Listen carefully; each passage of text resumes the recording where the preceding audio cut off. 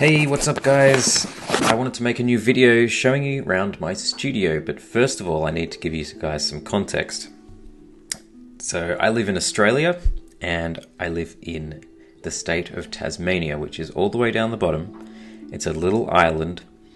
It's about an hour's flight from Melbourne, Victoria, which is where I grew up.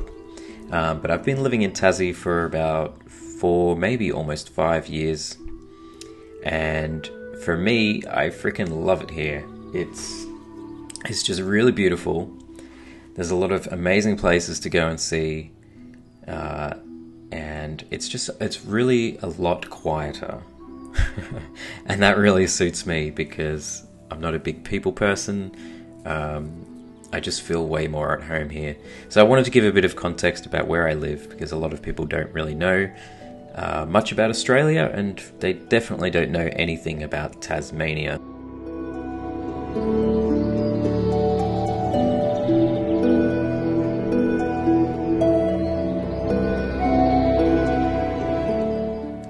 So when we were looking to buy a house in Tassie, one of the main things that I was keen for was a studio that was outside of the house. Because I've been working from home for 17 years, that studio that I've always had has always been part of the house. There's never been that separation between home life and work life. So it was important for me to, if we could, find a house that had a separate studio. And we just happened to be really lucky enough to find this very unique property with a very unique studio space that I could do whatever I wanted with.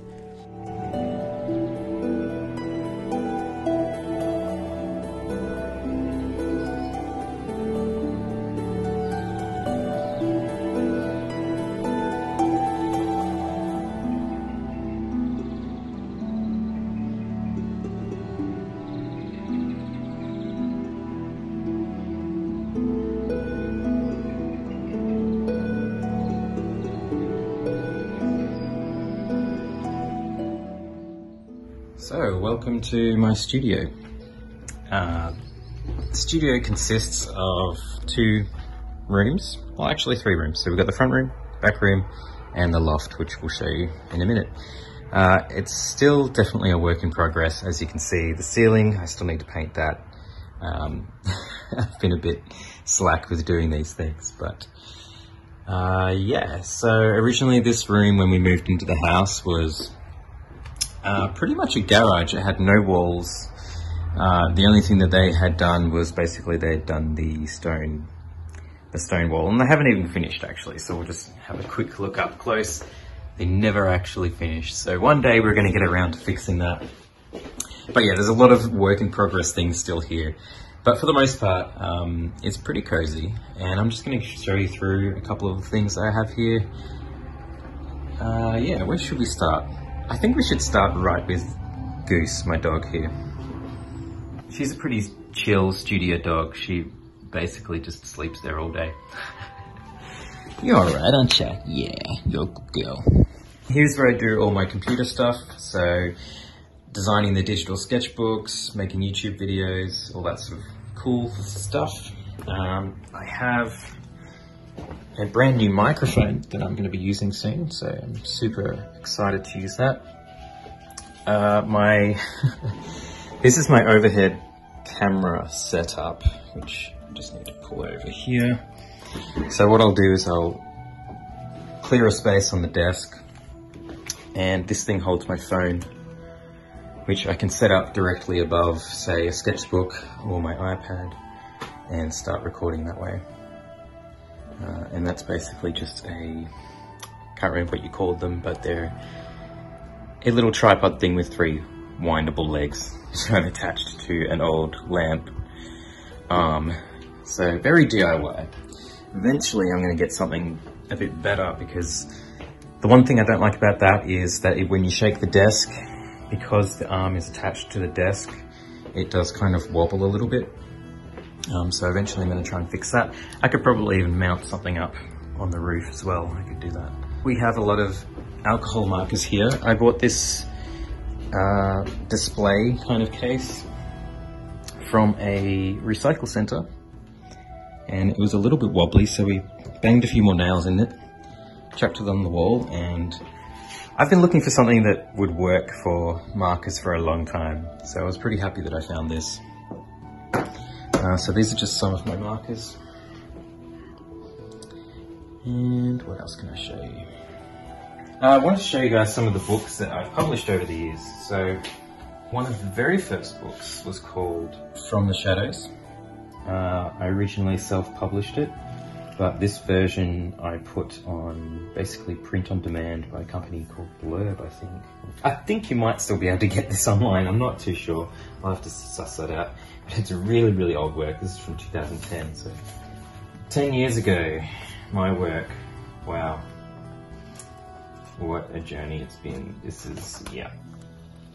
A couple of years later, I had my first proper book made called Omnibus, The Art of Martin Abel, and it was published by Trinquet Publishing.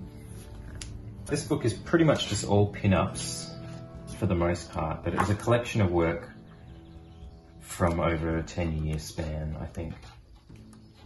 Obviously not all my work in 10 years, but just some of my favourites. And it was really fun to design actually, because it's all finished, colourful work. So the book really pops. So that was my first hardcover official published book. And then, what did we go on to? We probably went on to Nightmares and Visions. I'm sure most of you probably remembers this book. I launched this on Kickstarter. It was a massive campaign that we did. So again, it's another pin-up book. This was really before my fantasy kind of obsession, I suppose you could say. But I was very much still drawing pin-up girls. I'll just flick through that a little bit. But yeah, that was a monumentous Kickstarter campaign that we did, something I'm very proud of. But it also came with this book, which is the guidebook. Now this little book, well, it's not really little actually, it's got way more pages in here than the main book.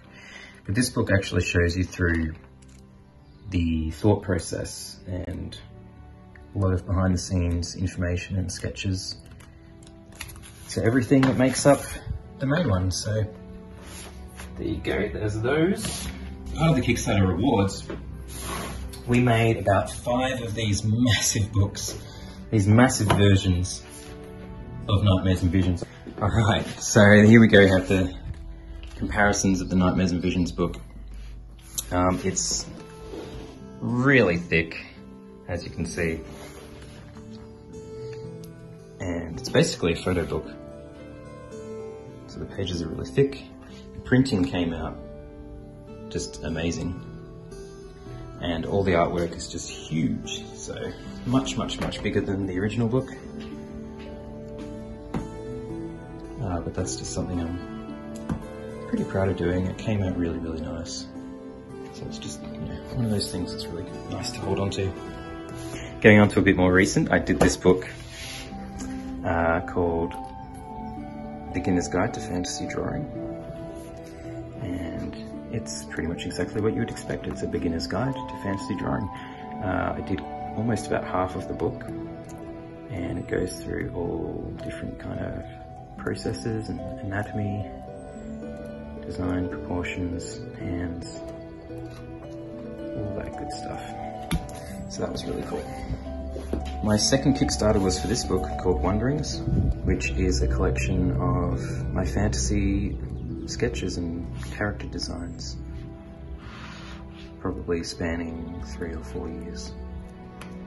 But that was a really, really good book to put together. It took a long time. I'm not super keen about that. And that's it for now. Hopefully I'm going to be doing more books in the future. I'm sure I will. Just not just yet. Not in this current situation. I guess I could just show you a couple of cool things. Arthur Spiderwick's Field Guide. It's an amazing art book. I recommend checking it out. Brian Froud art books. Some sketchbooks that were given to me over the years. Can't go wrong with a unicorn. And I'd like to talk a little bit about this piece. This was a artwork commissioned by Jamie, my partner. She commissioned John Sommeriva in 2014 to draw a rendition of one of my characters, well, two of my characters, for my birthday. And I had no idea it was happening. So when I woke up and I saw that, I was just in absolute disbelief. I couldn't even realize what I was looking at, to be honest. It just didn't register for about 2 minutes. But when it finally sunk in, I just, yeah, couldn't believe it. It was just amazing. And it still is amazing. So another one of my prized possessions. This is an old map of my hometown of Salisbury. It's actually not that old. It looks medieval, but it was, I can't remember exactly, but I think it was created in possibly the 80s or the 70s. I'm not too sure. Well, there is one thing I wanted to show you in here, which is this amazing little sculpture based on one of my artworks. And I'll put the information of the artist up right now so you can go and check him out because he's a very talented sculptor, digital sculptor. But that is just, yeah, one of the things that I will cherish forever because it meant a lot to me that he went out of his way to create that.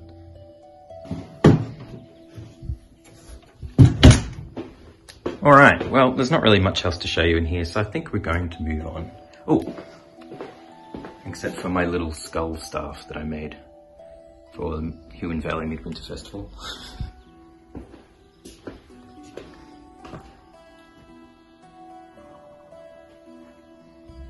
So this is the back room of my studio, where I really come to just chill out and draw. I've almost made it a computer-free zone. You can see my laptop up there, which kind of moves around sometimes depending on what I'm doing. But yeah, this is where I draw and work. Got some books that I'm reading at the moment, and some of my artwork for kind of reference, really, not particularly inspiration. I'm not really inspired by my own work, but it does.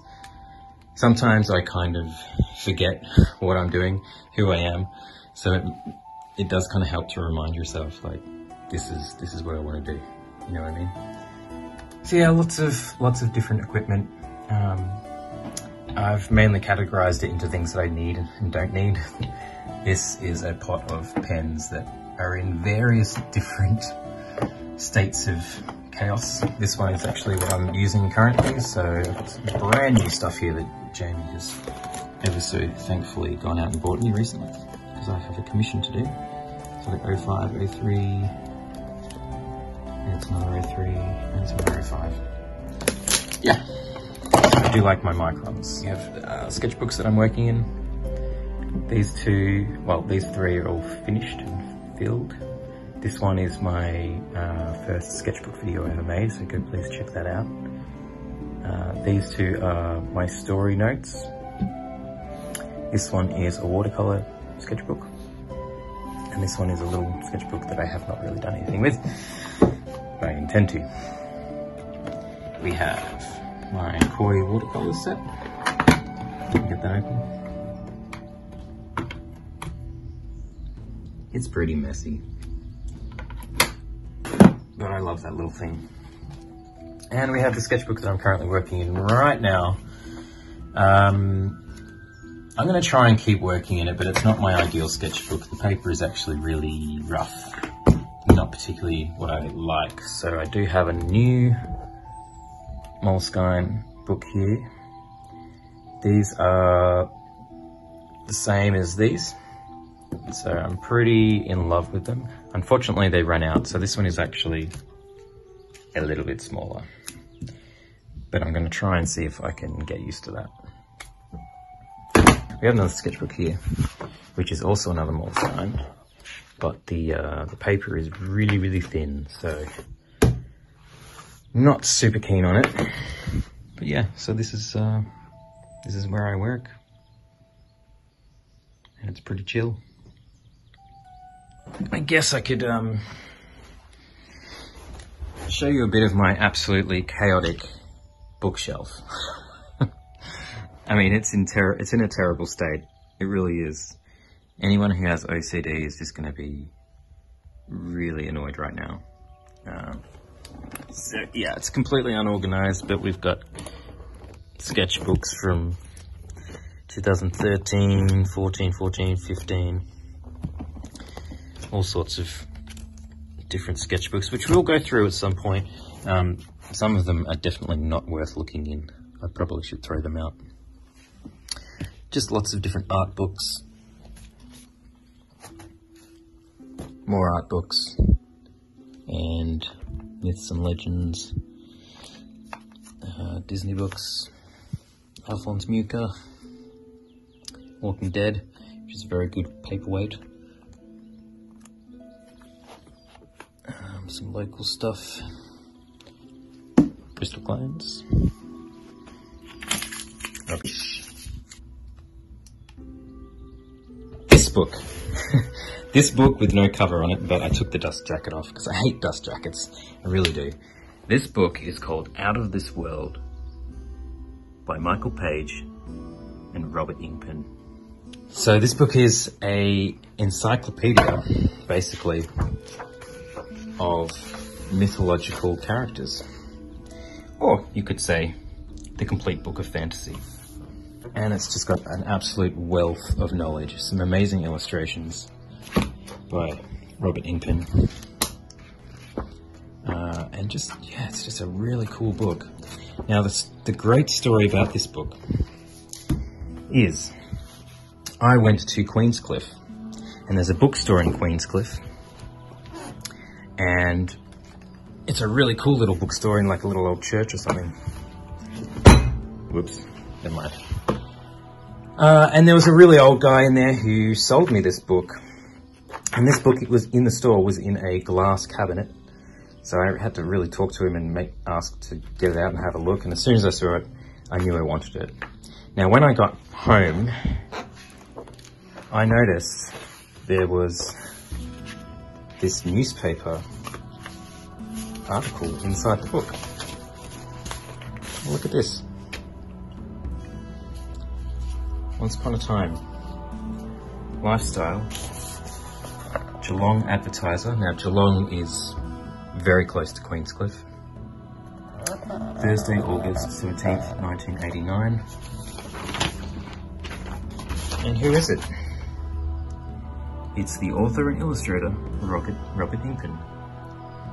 Now, I am 99% sure this is the man who sold me this book. He was an old guy in a bookstore, and he seemed pretty keen to sell this book. I don't know, maybe he didn't want to sell it, I'm not sure. But it just seems very interesting that it had a newspaper article in there, and the guy looked very much like the illustrator Robert Ingpen, and he lived in the same town. The bookstore was the same town where he lived. So I thought that was pretty amazing, and it's one of my absolutely favourite books to reference all things fantasy. Let's just try and fix this. I've made an absolute mess of everything. Let's leave it there. I can fix it later. Alright, I guess one of the only other things I have to show you is what's up here.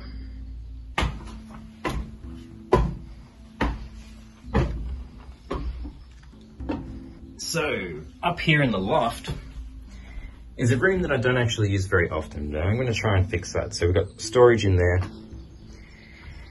a whole bunch of books and comics that I need to sort out, more stuff I need to sort out, a beanbag, and an altar. Pretty cool view out here too, so let's have a look. There's my house.